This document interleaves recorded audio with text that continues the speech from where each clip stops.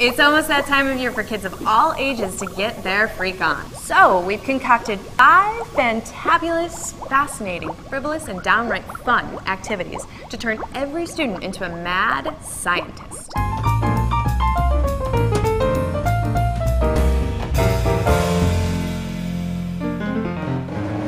This episode of The Infinite Thinking Machine is sponsored by Q, the K-12 High-Speed Network, and the San Francisco School of Digital Filmmaking. Wow. As one of the world's most famous teachers, Steve Spangler simply makes science fun. Enough said. His internet TV show, The Spangler Effect, demonstrates interesting ways to apply science in our everyday lives. Each episode includes a crazy hands-on experiment and a practical lesson that is sure to leave kids wanting more.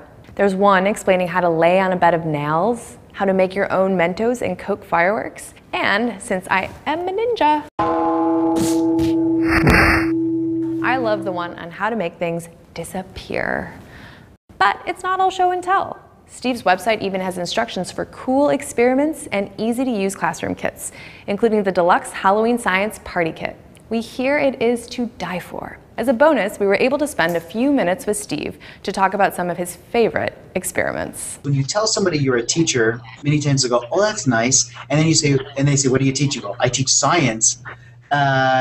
You go, "Oh my gosh, I hated science when I was a kid," and that happens. You know, people do say, "Oh, I hated that. It was so hard." Well, they didn't really hate science. They hated the experience or the lack of an experience. You'll have people say, "You know what? I loved science when I was a kid." I've never ran into somebody who said, "You know, the reason why I loved science when I was a kid is because we had this worksheet we did in 4th grade that had matching and true false and multiple." They don't say that. They always will say, "I'll never forget this lady, and she was crazy, and she stood up on the table and she kicked the eggs, and she went to the hospital, but the eggs went into the glasses, and I'll never forget the day that." And once you get that piece of the puzzle, you realize the difference between a good teacher and a great teacher. So if I could wave that magic wand, it would be to take our current pool of teachers, and these are the people that we get to see selected kind of around the country who attend our boot camps and district trainings and those kinds of things, and take them back to a point so they can understand what it felt like being that kid in the classroom. And I want them to share not only the knowledge, because Google does that, I want them to share the passion that Google can't share. I want them to share the enthusiasm for making a new discovery and changing a variable and coming up with something new, because that's viral and that's contagious. Dr. Frankenstein isn't the only one working late at night. Give my creation life!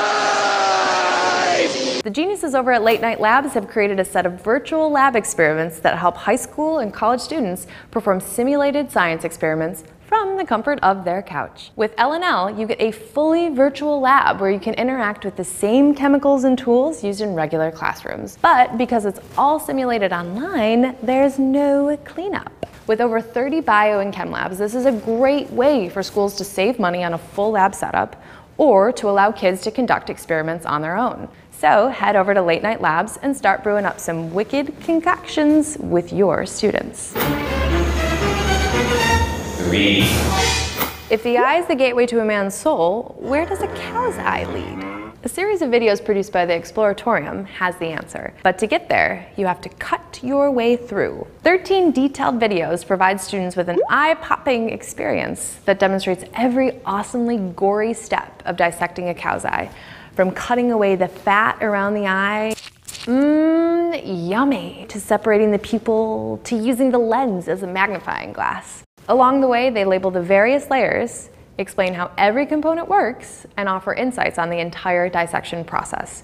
This is a surefire way to gross out your kids while they learn some real science. And if you can get your hands on an extra pair of eyes, download the do-it-yourself kit to replicate every juicy step on your own. 4.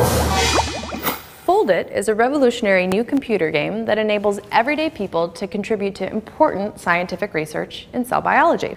Basically, it's a challenging game designed to crowdsource solutions to some of the world's worst diseases, including HIV, cancer, and Alzheimer's. Developed at the University of Washington, players complete a series of visual puzzles that fold cell proteins into a variety of configurations. The more stable the folded protein becomes, the more points the players are awarded.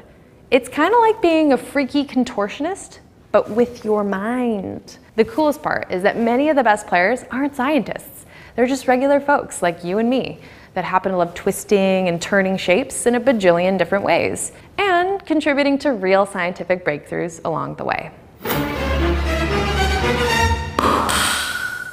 5.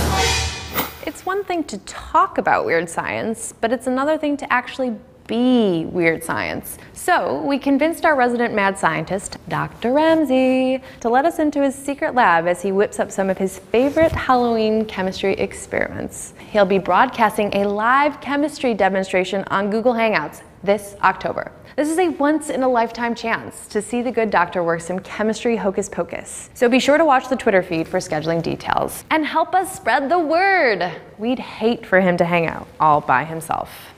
Okay, time to get out of here before we turn into one of Dr. Ramsey's lab rats. But before we take off our goggles, be sure to check the show notes for all the gory details.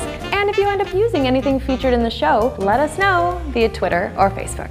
In the meantime, we hope you have a frantically fiendish, freaky Halloween.